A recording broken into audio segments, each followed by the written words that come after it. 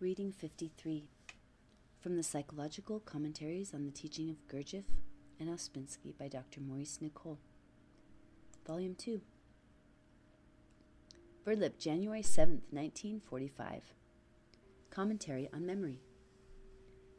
On one occasion, Mr. G said in so many words, in speaking of the first conscious shock, quote, "Man should remember himself, and he was born to do so.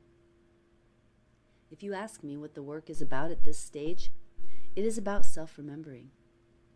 At this place in the 3 octaves, something is missing in the present state of humanity.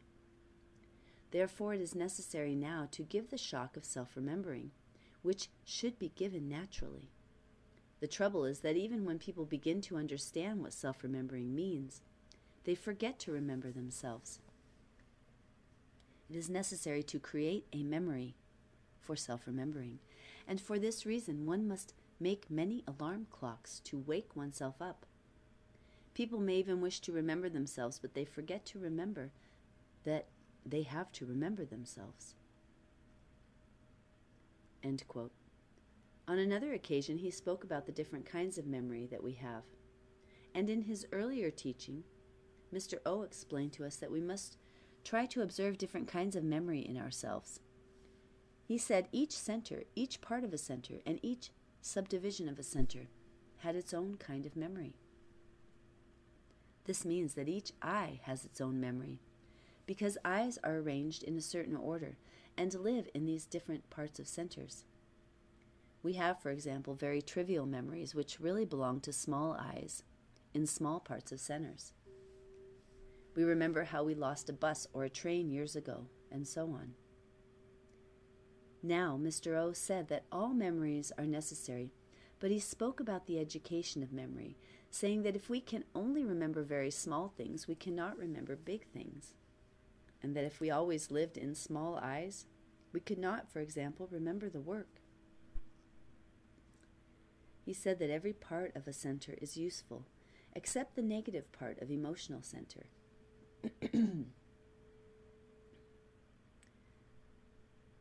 He added that the negative part of emotional center is unfortunately divided into smaller and bigger parts, just as every other part of a center is. The bigger or more internal part of the negative part of emotional center is capable of remembering insults all one's life. This is not trivial memory. On the contrary, such deep negative emotions make a man wait for years to have his revenge. The reason why it is more persistent is because it is in bigger eyes, in the negative parts of the emotional center. Small eyes forget. Bigger eyes remember more persistently. Some people have very deep-seated negative memory that destroys their lives. You know perhaps people who say they will never forget or forgive. It is curious how they take a certain pride in saying this, but it is like a deep ulcer in them and will always bind them to life and hold them down and prevent any new way of thinking and feeling. Now, let us stop speaking about unpleasant forms of memory with which most of our lives are filled. Let us try to think of obviously different kinds of memory. Since every center and every part of a center and every subdivision of a center has a different kind of memory, we should expect to observe different kinds of memory in life. For example, some people have a very good memory for tunes but cannot remember the words of a song, whereas some people can remember the words but not the tune. Here obviously are 2 different kinds of memory. Again, some people may remember ordinary tunes, and some may remember whole operas. These again are different memories, of which we might say that those who remember ordinary tunes remember in a smaller part of a center, and those who remember whole operas remember in a bigger part. Again, some people remember figures very well, impersonally or personally. They remember impersonal things like the national debt, or more personally, the rate of interest on some investment, or still more personally, the fares to somewhere. They figure out things and calculate. This is a quite different memory from mathematical calculation or from higher mathematics. It is connected, but mathematics is in a higher part of the center. A capacity for figuring we might put in the formatory center, but a capacity for mathematics we must put in at least the emotional part of the intellectual center, and a capacity for higher mathematics probably in the intellectual part of the intellectual center. We will remind ourselves later on as to what has been said about the different parts of centers and their subdivisions. Now, some people have a very good memory for faces, probably with no names attached. On the other hand, people may remember names very well. You may have a very good memory for what has happened in your lives as regards purely external events, whereas other people do not have this memory clearly, but remember their psychological states, how they felt, what they thought. Some people cannot remember a book, but can remember the ideas contained in it, and so on. Sometimes there are very highly developed forms of memory, as in youthful prodigies who can remember, let us say, a whole column of a newspaper read out to them once, or who have an extraordinary memory for historical dates. Generally speaking, prodigious memory of this limited kind is a bad sign because it becomes the precocious development of one small part of a center at the expense of the development of all the other parts. There are many examples of different kinds of memory, but it is impossible to give them here, but I would advise you to see where your memory is good and where it is bad. All memories have their uses. The main point is to realize there are many different kinds of memory, and that these different kinds of memory have different qualities. Mr. O once said somewhere that some people took pleasure in saying that they were absent-minded, like the professor who always forgot his umbrella. He was speaking of the idea of balanced man, in whom all centers work equally. That is, not one-sided man or small part man. He said it would be necessary if this professor came into the work for him to learn never to forget his umbrella, because it meant that there was something missing in him. Now, in using these different kinds of memory, we should realize first that there are different kinds of memory and that we should be able to recall them, to call them up when necessary.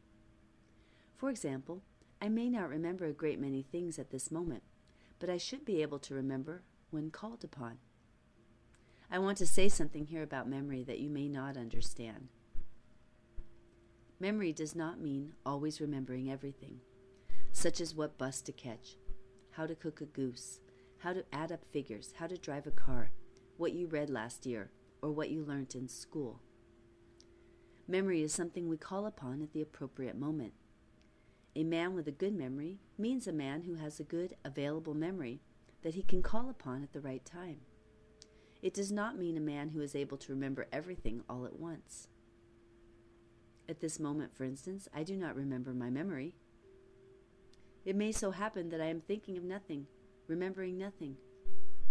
If some small parrot, says, "You do not remember anything," and how extraordinary it is that so many little mechanical eyes tempt you in this way. One should learn to pay no attention. Attention always means use of force. For this reason, memory can be compared with a great library, or to use the work expression, with a great number of phonograph rolls, all arranged in a certain way. Our centers are stored with these phonograph rolls of every kind, and when we remember, one of these rolls turns and speaks to us. In this library of phonograph rolls or books, a man with a good memory knows in which department he can find what he wants. You all know quite well the state in which you feel that you could remember something but cannot for the moment. This means that you must find the way to enter the library and go to the right department and right floor, because memory is on different floors. That is, there is higher memory and lower memory. So So memory in general is like a library. This library is divided into many floors and departments. A man with a good memory knows in which department, on which floor, he can find the book he wants. This may take a little time, but if he has taken in his impressions to a certain extent consciously, he will be able to find the book he needs eventually. If, however, he has taken in his impressions mechanically, that is, without any interest or affection, he will not be able to find the way in his library. Although, curiously enough, his library is arranged quite correctly. What arranges his library? It is best to answer this question by saying that his library is arranged, but he is deranged in regard to it. Just as all his centers and parts of centers are there already and arranged in the right order, so is all his life recorded and arranged in the right order in him, but he is not in contact with it. At the moment of death, we sometimes remember everything, see everything, know everything. We see what it has all amounted to. It is all there in the time body, both rightly arranged and wrongly arranged. Also, when we have moments of awakening, we see how things are rightly arranged and how wrongly we are identified with certain things which are not important. Unless things were rightly arranged, we could not see this. We would not know that we had wrongly arranged them. But we are not speaking of great memory, of fully conscious memory, of this book of life that is opened at death. When it is opened, everything is there in its right order, and from that we are judged by ourselves. Now let us take emotional memory. As you know, emotional memory can be divided into the memory belonging to the negative part and the memory belonging to the non-negative part of emotional center. I have often thought that this is one of the most striking examples of different kinds of memory. When we are negative with a person, it is extraordinary how unpleasant and apparently long forgotten things present themselves in the sphere of our consciousness and wish to escape through our mouths, even things that we really thought were over and done with long ago. On the other hand, when we become sane again, we cannot understand how we behaved as we did.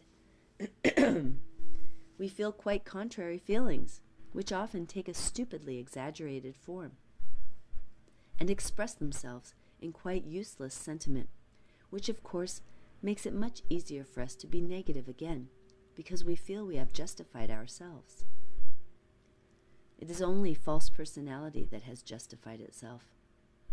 The only remedy for this is either to see the same things in yourself, that is, through self-knowledge, or to bring together consciously all you know about the good side of a person and confront your negative feelings with that. We always seem to see people either one way or another way, and this is the case even with people who have a picture of themselves as being very tolerant. These two kinds of memory in the emotional center should become a matter of continual conscious experience to all of you.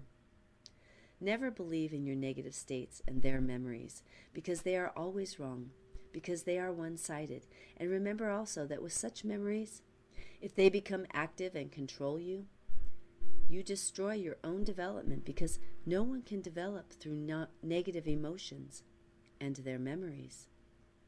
They have to be let go without argument, just as you let go a thing that has a bad smell. This purification of the emotional center and its memories is very difficult and long work. But if you will keep the ideas of the work clearly before you, and remember that negative emotion can only breed negative emotion. If you remember that violence can only create further violence. If you remember that nothing real can ever grow in negative parts of emotional center, nothing except lies and falsity. If you remember that no one can reach even a trace of real I, if he is venomous, full of hatred and self-pity and depression. Then perhaps very gradually, keeping all these things in mind, as well as the whole idea of the work, you will be able to have shorter negative states. This is the dirt that has to be cleared away from us before anything else can happen. This is the dirty mind that has to change. But first, one has to observe one's negative states, and you will often find people who assure you they are never really negative, even those who are all the time enjoying their negative emotions to the full. I will remind you of what Mr. O once said about negative emotions. He was talking about false schools, where rules were given that were impossible to keep. He said in so many words, quote, "It is quite easy to say in a school that people have no right to be negative, but saying that means that man can do. A man who under all circumstances does not become negative is already a conscious man. What I say to you is this. I say that you have a right not to be negative." End quote. Now, if you are foolishly sincere and simply express your negative thoughts and feelings in every situation, you are not being sly man. One can always plunge into any situation with all one's ordinary negative ways of taking it. What we have to learn in the work is to take situations in a more conscious way, so that we get through them without becoming completely identified. As you know, we identify with our negative states very easily. Here we have to remember ourselves, to remember what the work is teaching us. We have to remember that we have to endeavor not to react mechanically, and to try to think what it means to be cleverly sincere. To be cleverly sincere, one must be sincere to one's understanding of the work. This can help a great deal, and this is where memory is consciously applied. I must remember myself in this situation. This is an example of work on oneself. It is not the same as being cautious or wary in a life sense. It has quite another origin. Being cautious in a life sense is going with your mechanicalness. You are mechanically cautious, but the above example is about acting consciously against one's mechanicalness, against oneself. Now, as regards memory in the moving center, here lie all kinds of extraordinary memories. Memory for walking, for skating, for writing, for speaking, for balancing, for bicycling, for eating, for sewing, for knitting, for doing everything with your hands and with your feet. These memories are acquired, but some are born, such as the memory for sucking. The work teaches that centers are born blank like smooth wax and are impressed by impressions from life. The great exception is, of course, the instinctive center, which is fully developed at birth. Otherwise, digestion, etc., would have to be learnt. The instinctive center attends to the inner work of the organism and is itself the representation of the organic life cosmos in man, or what is ordinarily called nature. The cleverness of this center is beyond all computation. It is, for example, a 10,000 times better chemist than any actual chemist or physiologist. Without this starting point, man could not exist on the earth. He is given this first of all, and also a small development of the moving center, but nothing else. This is not quite correct, because he is also given higher centers, fully developed, that are always at work in him, but he is not in contact with them. They represent higher cosmoses in man. Now, in the instinctive center lie memories of sensation. Some people say they can recall their sensations. This may be true, but from my own observation, I do not remember the actual sensation, but something disembodied. For example, if I say to you, what is the difference between eating strawberries and plunging into ice-cold water? You will know the difference. But the sensations are disembodied, ghost-like. When you are eating something that gives you a particular sensation of taste, smell, consistency, you are reminded of other similar sensations by association. This is memory of sensations. Or when you eat a thing said to be lamb and it is not, you know it is not. This means there is memory for different sensations, but I do not think this memory is easily recallable voluntarily. Sensation works in the present moment only, just as all the senses do. Thought, for example, is different. You can recall the memory of a thought you had yesterday, but I would say you cannot recall in the same way a sensation. Thought is independent of the senses, which only work in the present moment of time, and in fact make the present moment of time. But some trains of thought are timeless, and you have to come back to your senses to know what time it is. If we could recall sensations in their totality, we should never move away from agreeable sensations. But in recollection, they are very thin. People forget their sensations, such as those due to war, very easily. If you could recall fully the sensation of being warm, you would never be cold. Certainly, it is possible to create warmth, and some yogi schools teach this first of all, but it is done through the mind and not through recall. Let us now speak of the connection between memory and association. In connection with this enormous subject, we must remember that all associations are connected with memory. The lowest level is automatic. The highest level is through corresponding ideas. Say you swing your arm round and suddenly begin to talk about cricket, how you used to bowl for your 11. You do not know why you talk about cricket, but the movement, as it were, rings up memories of cricket. This is automatic. This side of our life is constantly at work, only we do not notice it. For example, if you sit in a certain position, you may become negative. This is because you have been negative before when sitting in that position.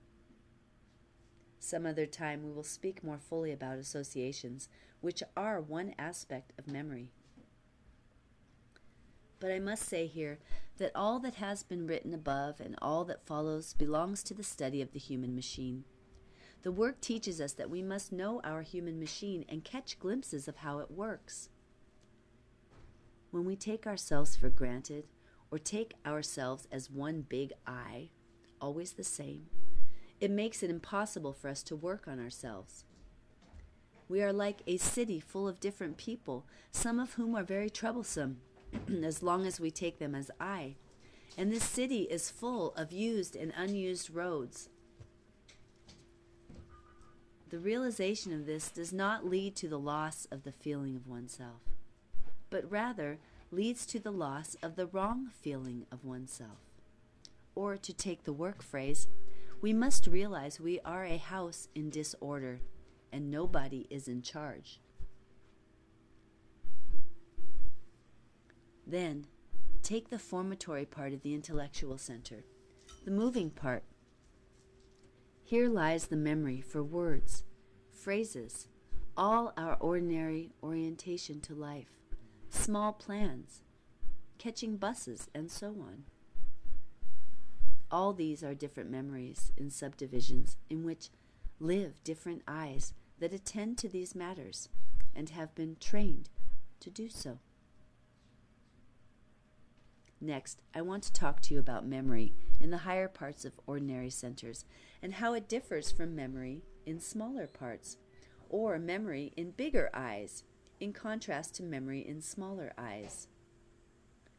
In the first place, it is impossible to remember oneself in small eyes, and it is merely a waste of time. In fact, it is worse than a waste of time because it drags the whole work down to a very small level. The work cannot fall on small eyes, which cannot understand it, and which are turned towards life, and are necessary for life. So if you go about in your daily life and suddenly try to remember yourself because some little parrot eye tells you to do so, one of those little nagging eyes that give you an entirely false sense of duty, then simply laugh at such nonsense. The act of self-remembering must have a certain emotional quality. It is owing to the emotional quality that one is put at once into higher parts of centers, into bigger eyes. These can remember the work. They can understand it. No one can work continuously, but only at times. But it is possible to keep awake a little all the time, and at least to observe oneself. Self-observation should accompany our ordinary life, and can do so. But self-remembering is on a quite different level. Self-observation can lead up to self-remembering when one notices one is forgetting one's aim.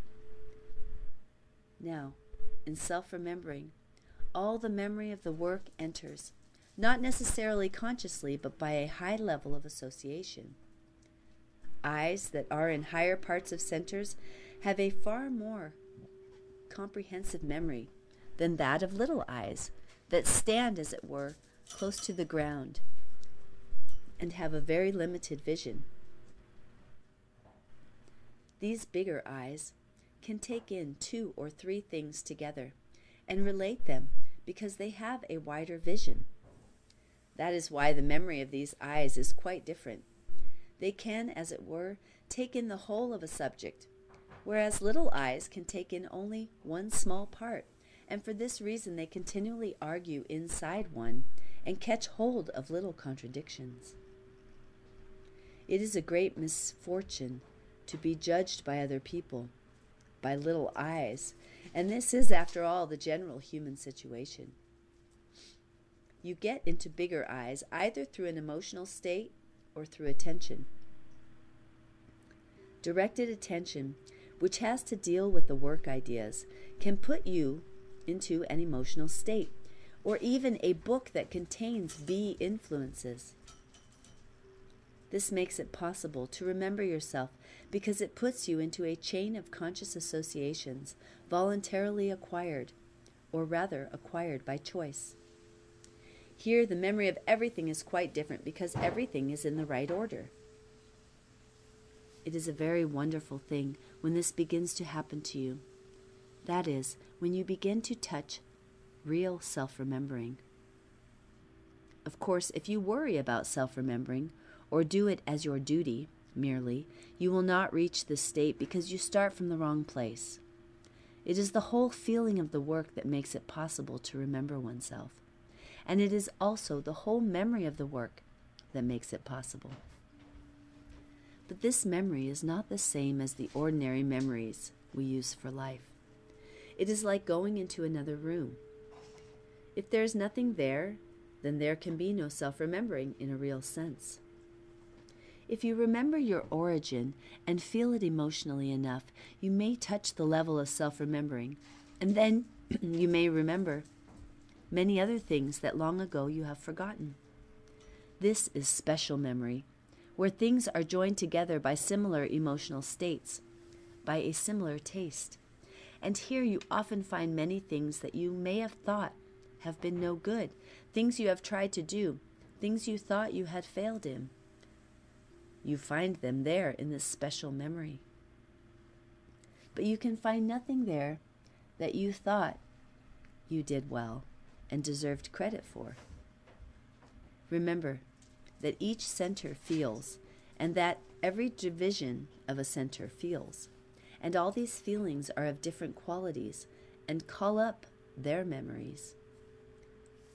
This is why so much insistence is laid on evaluation of the work, because evaluation is feeling, and it is through feeling the work that we get into contact with eyes in ourselves that can work and can self-remember and can lead to the state of self-remembering.